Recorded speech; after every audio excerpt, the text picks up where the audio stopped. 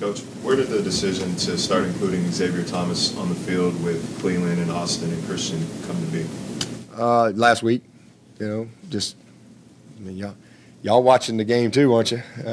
He's pretty. And then their style of play. Watching our game against them last year, obviously we've played triple option teams 3 out of 4 games, so we really have not played. And even Texas A&M, we had it's the only game that they're more of a run-oriented team, but they hurt us in the passing game, and I think we got better in that area as far as some of the busts and stuff like that. But we hadn't seen anything like we were getting ready to play. And watching the tape from last year and dealing with this quarterback, man, he hurt us. And he hurt us the other day. We should have sacked him 5 times. 5 times. We should have 5 sacks.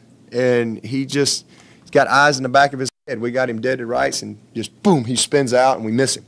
Or he's going down and gets rid of the ball. He's just a really crafty player. And there was times last year where he found the rush lane, and we just couldn't go get him.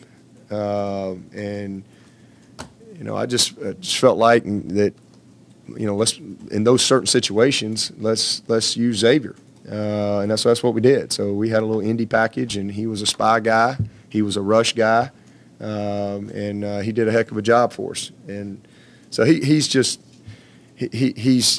taken off like a rocket ship. I mean, I thought we probably did a poor job of rotating our guys last week. I mean, he played a lot, but he needs more reps because I thought Clee and Austin got a little tired.